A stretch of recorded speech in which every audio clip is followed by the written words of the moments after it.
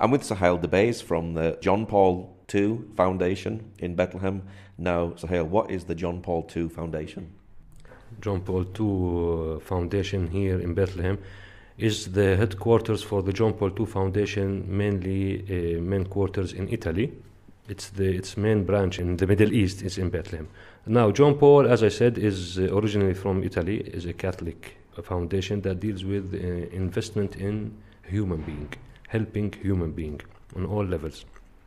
We have, as John Paul, many projects in many places in the Middle East. They have built a school in the north and in Lebanon, in Iraq, in Baghdad, I think, a social institution center in Iraq. Here we are in Bethlehem, the baby hospital for surgery is going on with the Bethlehem Association for Rehabilitation in Beit Jala.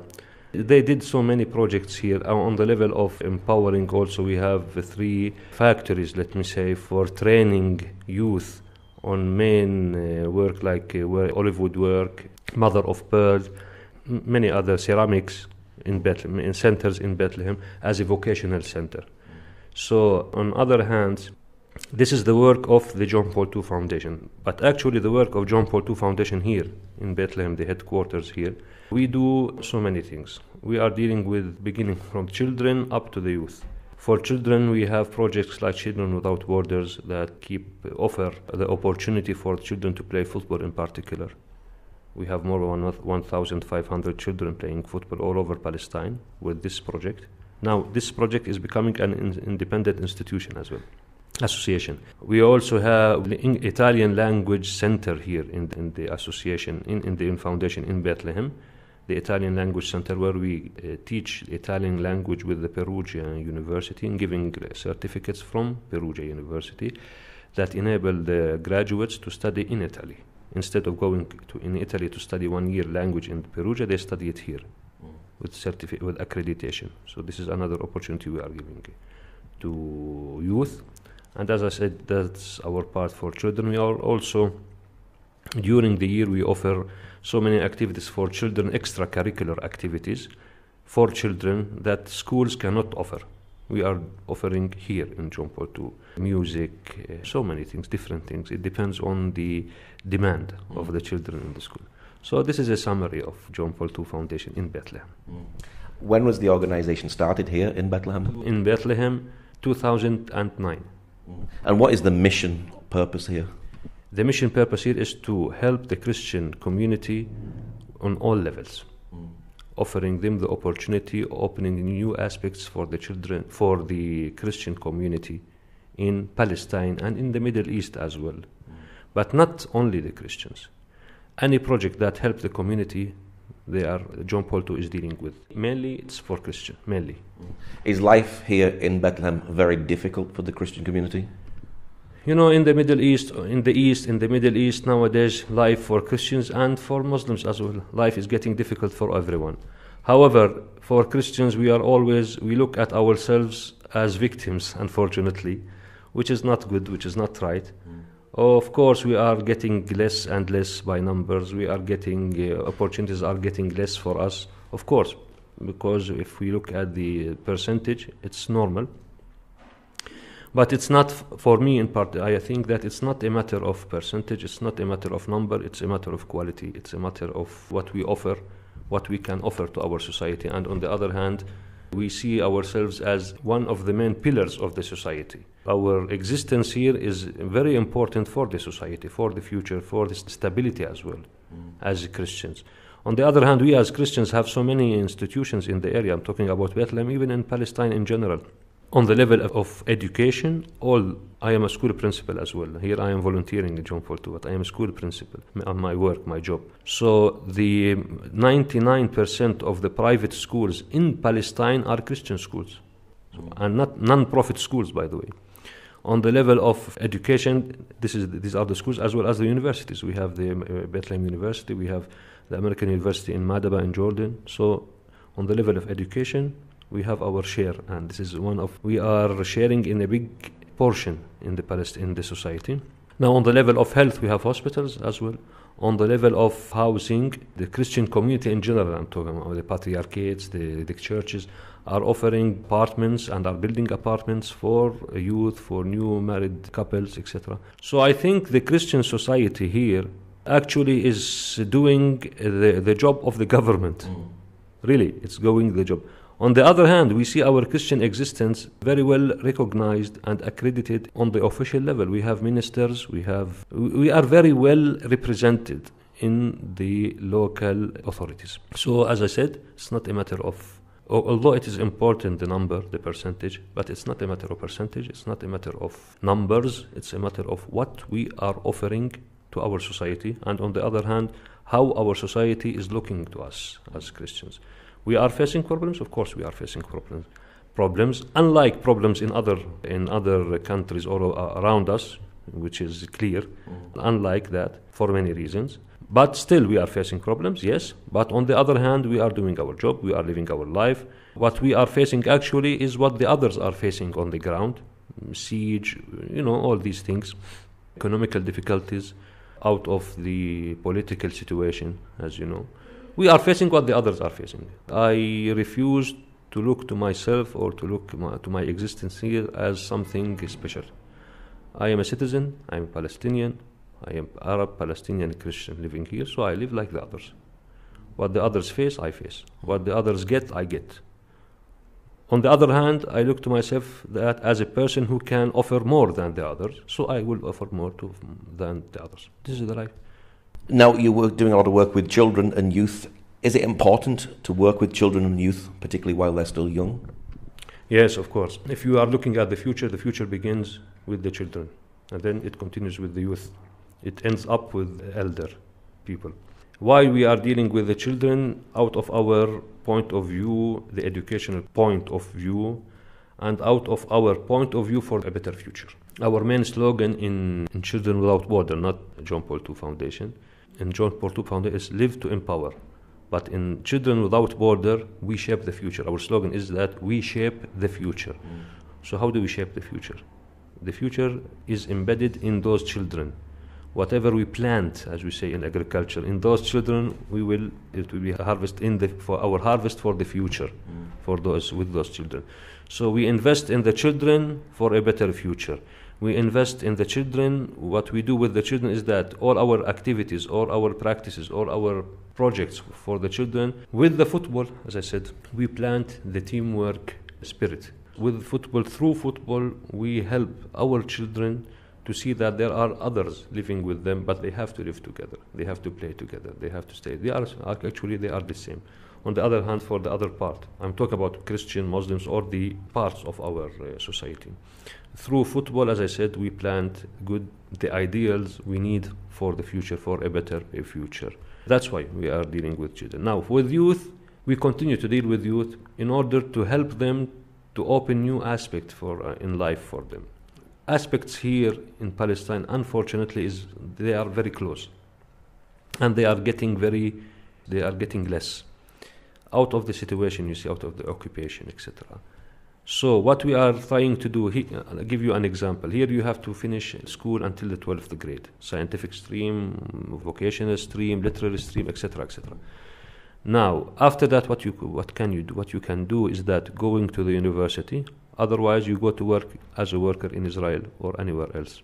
What we are actually doing is that giving them another opportunity to train them, like for example, to work in olive wood, to work in mother of pearl, which are the traditional work of Bethlehem, or mother of pearl, olive wood, as I said, and ceramics.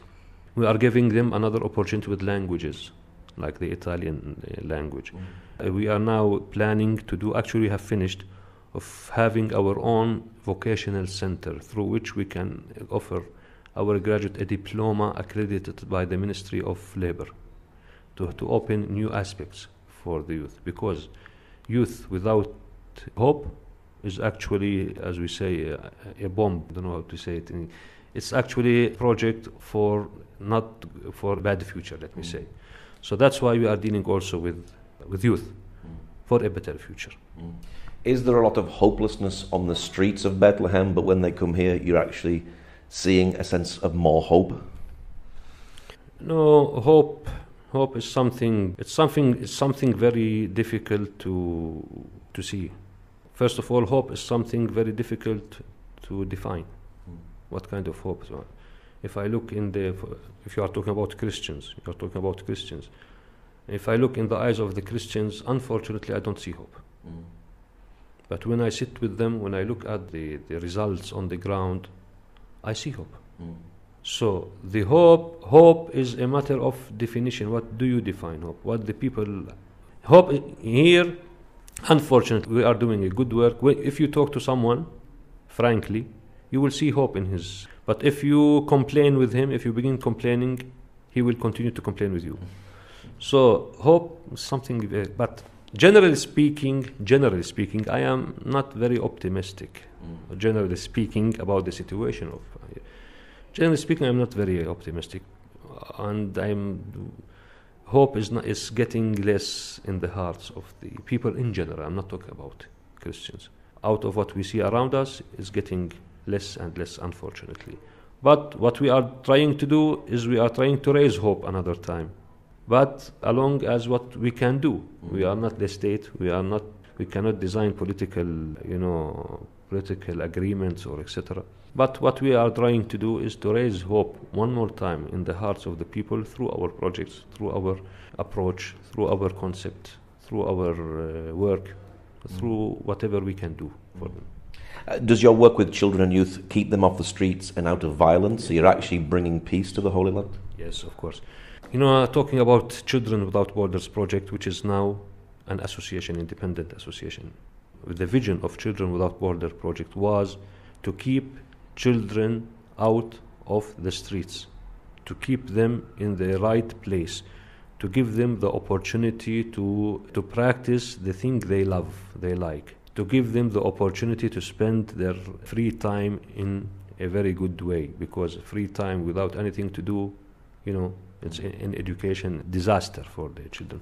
So yes, of course, we are building peace to Children Without Borders, keeping children out of the streets, keeping children, giving them the opportunity to do something constructive through their free time. We are helping the society. We are helping the parents. Parents now are facing problems in raising up their children with all the technology, they do not know what to do with them. So we are actually offering them the opportunity. We are helping the society. We are helping the state as well.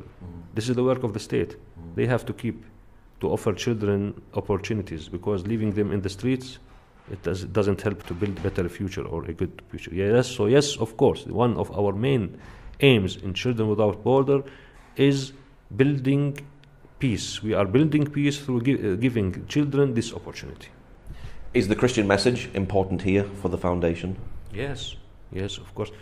Our Christian message is embedded in all our projects, in our targets, in our aims, in our vision. Yes, it is. The Christian message is in the core of the work of John Paul II Foundation and all its projects like Children Without Borders and all other, the vocational center, etc. Yes, it is the Christian message that is moving us here. And it's not only moving us, it's the Christian message that encourages us to continue our work. Without this message, without this mission, let me say, it will be something for only to gain profit, and we are not gaining any profit out of this work. As I told you, we are volunteering here.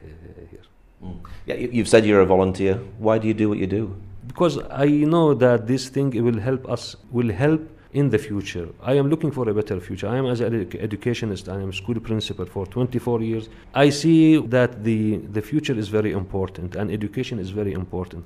What I cannot do through the school, through the traditional system of the school, I can do through John Paul II Foundation and its projects. Why I'm doing that, why I'm volunteering that, because it's out of my Christian mission.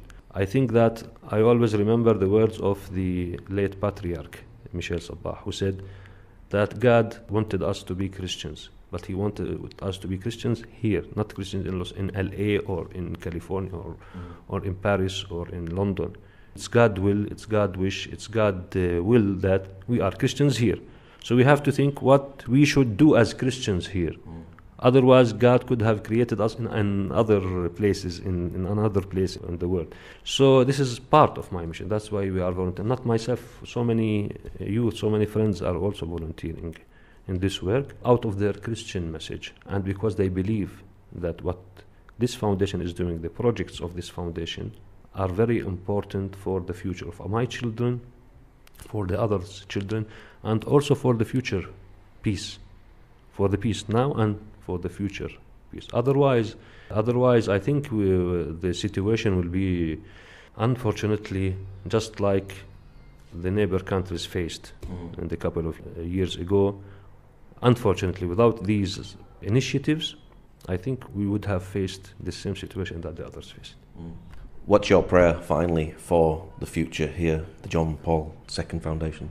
I dream as well that we will be able to reach every corner in Palestine with our project. I wish and pray that we will be able to touch every single person, every single Palestinian, every single person, whether he is in Christian or Muslim, even if we have Jews who are living in the West Bank, to touch everyone who is living on the Holy Land, on Palestine, with our projects, with the embedded message of which is the Christian message, with our projects, so that he can feel, he can remember these things in his future, and he can plant these messages in his children's mind and the life of his children. Imagine if we will be able to do that. I think we will be doing a lot of very important things for a better future for the Christian life in Palestine. Okay, Suhail, thank you very much. Thank you very much.